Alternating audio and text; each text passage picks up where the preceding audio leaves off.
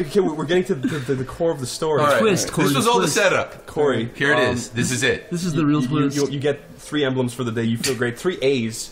All aces. That is hard to do. You go to bed, and now this is when the starts happening again, okay? You look out into the sand, and there stands the mystic beast, the Marsquatch. The Mars. With his eyes glowing bright red. Okay. And little do you know, it becomes apparent to you he's doing the crazy frog. He runs over the window and starts smacking and going, ding, ding, ding, ding, ding, ding, I'm like, Nessa!